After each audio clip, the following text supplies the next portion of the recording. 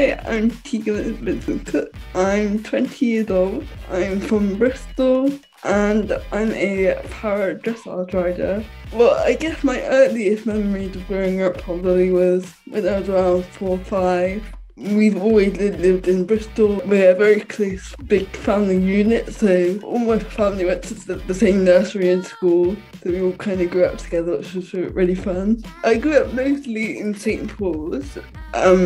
That's where my godmother lives. She was also my childminder, so I spent a lot of time there. Because it is such a community, and everyone knows everyone there.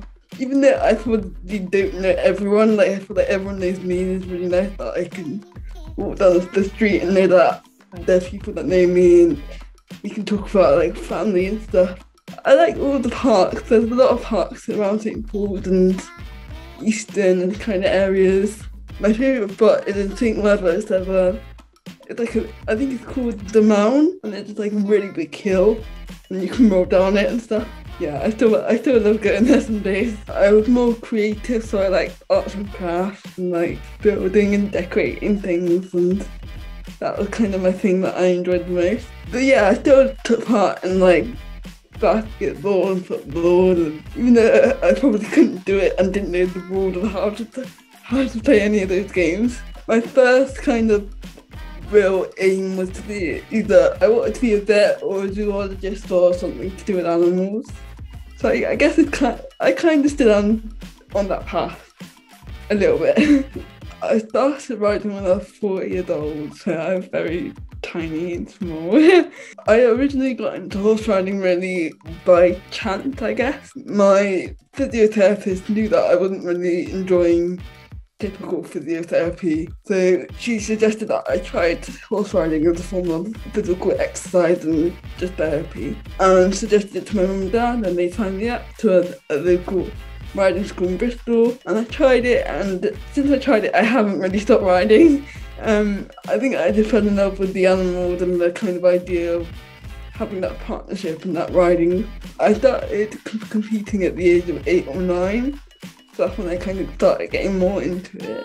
And then when I was a teenager, there were actually a few other girls in my year that also did horse riding, so I wasn't really that weird like horse girl because there was other people doing it with me. I think when I first started that, it didn't really click that I could take it a lot further than what I had. It wasn't until maybe London Paralympics and seeing like people that were in my shoes and then go and do that for themselves. I thought, okay, maybe I could do that as well. Like I could, if I keep pushing, I could get there. So it wasn't until my kind of mid-teenage years that I decided that, okay, that's what I'm gonna do. I initially started riding at RDA, which is riding for the disabled, and every year they have a national competition. And that's really where you can get scouted to do things.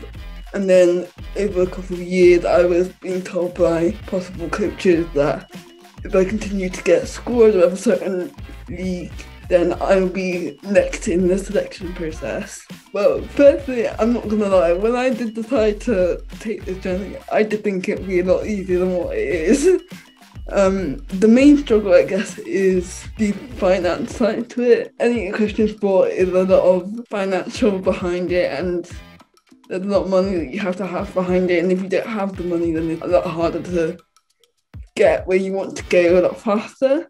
And it's kind of a 2 to 3 year program where you get selected to partake in some coaching and activities and competitions, and you kind of get to follow another athlete on their journey, so you get to see what you'll be doing in the future, which is really useful.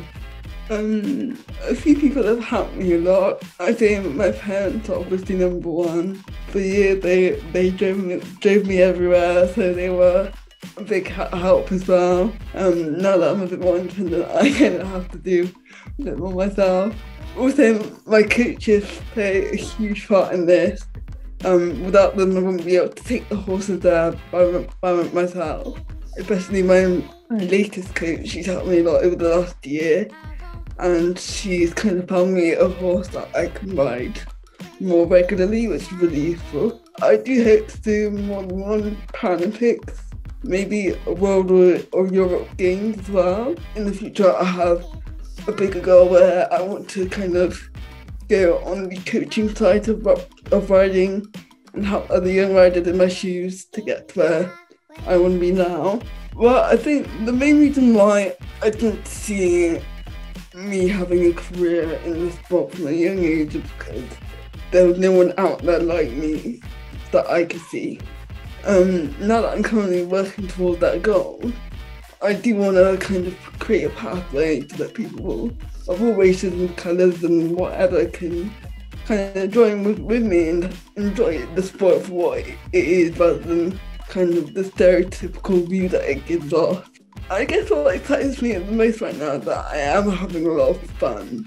Although my sport is a very tough and challenging sport, I am in a place where I am enjoying it a lot more. It's very important to kind of have that idea of bringing back something to represent Bristol, and I feel like a lot of people from Bristol will be behind me and cheering me on, so it'd be really nice to come back with something to kind of say like, oh, this is ours, like this is to represent us Bristolians, and yeah, it'd be really cool actually. Yeah.